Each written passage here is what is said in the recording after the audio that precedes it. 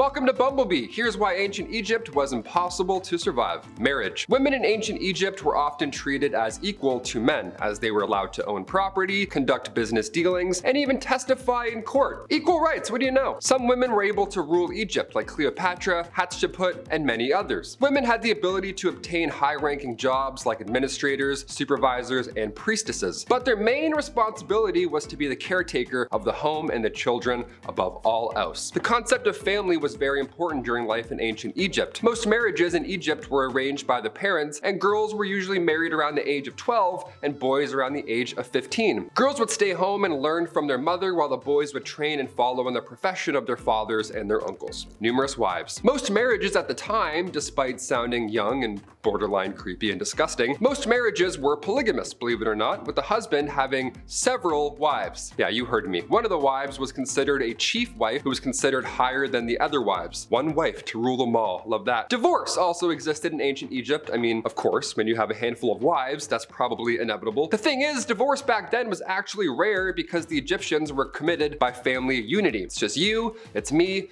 and our 6 other wives. One big, very happy family. Here we go. Shelters and homes. Home and shelter in life in ancient Egypt. Ancient Egyptians built their own houses. They also built pyramids, somehow, but we'll figure that out later, I guess. Egyptians built houses, temples, and tombs. They made these structures out of mud brick and they laid them out to dry. This material was fast and cheap. Almost all the mud bricks have now crumbled and disappeared into history. Houses were filled with decorations, amulets, and ancient religious artifacts. The houses were cool on the inside and had a flat roof so that in the summertime people could sleep on top of the roof. How jazzy is that? Most townhouses were divided into 2 floors. The first floor is reserved for reception and the top floor is private housing for the residents. Houses were built around courtyards and all the cooking was done on the inside of the courtyard. All the noblemen houses were larger as they had 3 areas while the rest of the farmers lived in modest houses. Yeah, mansion back then was 3 rooms. Let's go. The Nile River. The Nile River was essential for transportation of goods, materials, and of course, people. It allowed communication between Upper and Lower Egypt. Now, the goods that were transported were vital to the civilization. Egyptians cultivated essential crops such as wheat, barley, papyrus. Now, papyrus was extremely popular. That was crafted into paper, rope, and baskets. And of course, the Nile held significant religious importance as well. It was seen as a divine gift from deities like Sobek, whom the Egyptians believed to be the creator of said Nile. Today, you can take a Nile River cruise. You just have a margarita. You can see the sights and not be stomped by a hippo while you do it. How lovely is that here in the future? Entertainment. Ancient Egyptians would pass the time in pretty crazy ways. They would participate in a variety of activities from hunting crocodiles and hippopotamuses to engaging in board games, believe it or not. They had board games like Senet and Hounds and Jackals. I love Hounds and Jackals. It's a personal favorite. That and Candyland? Ooh, so good. Even the simplest things would bring joy, like animal-shaped carvings for children. They played numerous sports as well, including early forms of swimming, hockey, handball, wrestling, rowing,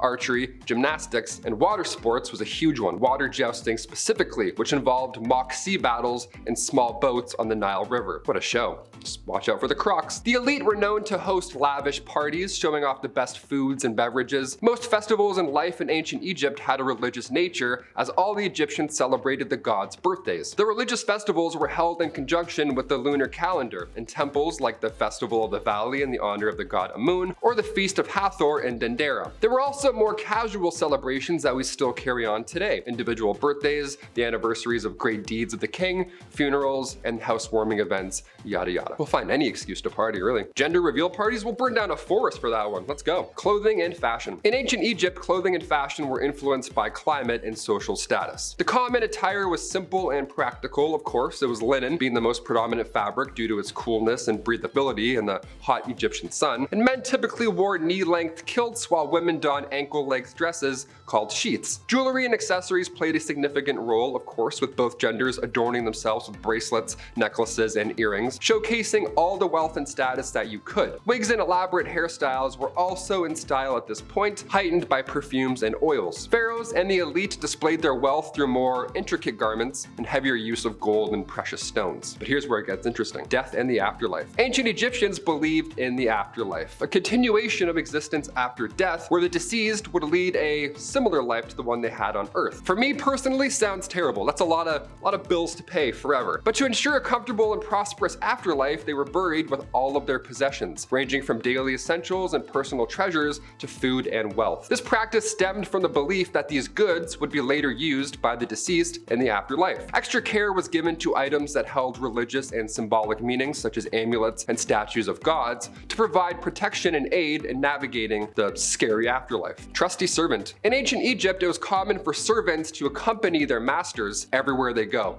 including into the afterlife. Yeah, pretty crazy. This practice reflected on the belief that individuals needed assistance and companionship even in the realm of the dead. So servants were considered essential for ensuring the comfort and well-being of the deceased in the afterlife. They would be depicted in tomb paintings and inscriptions, and their statues or figurines would be placed into tombs to serve the deceased. Just a little statue of your servant. Here we go, me and you, pal. These servants were believed to continue their duties in the afterlife, providing sustenance, performing daily tasks, and maintaining the dead's social status. That sounds exhausting. That's commitment right there, folks. Where you go, I go, including death. Also, that's a terrible job. After you die, you still have to work for somebody forever? No dice. I would bail. I'd be like, I'm not gonna do it. The first Pharaoh peace treaty. The first recorded peace treaty ever in history is the Treaty of Kadesh, concluded around 1258 BCE. Now, it was between the Egyptian Empire under the Pharaoh Ramses II and the Hittite Empire led by King Hattusili III. This treaty ended years of conflict over territories in Syria and established a boundary between two empires. It was motivated by mutual recognition of the need for peace and the desire to focus on internal stability rather than, external threats. The treaty was inscribed on a silver tablet with copies in both the Egyptian and the Akkadian languages. This was a massive diplomatic milestone. Imagine being the first leader to be like, can we stop? Is that an option? That would be super helpful. We could just great, cool, hippo stomp. We'll finish off this list with perhaps the worst way to die. Why not? Do you have any idea how fast hippos are?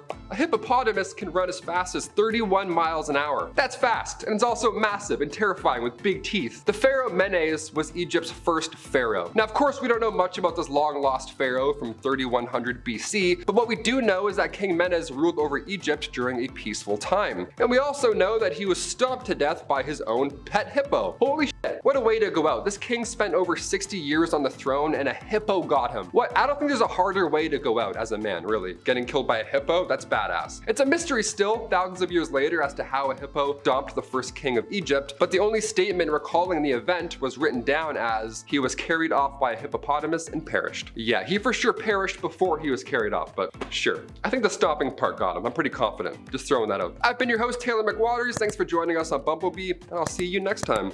Bye-bye. What's up? Your curly host is back. Look at this, looking good today. We can cut, I'll just start from here actually. Editors, polygamous. And the Hittite Empire, oh Hittite. I wrote Hittite because I knew, I was like Hittite? No, Hittite.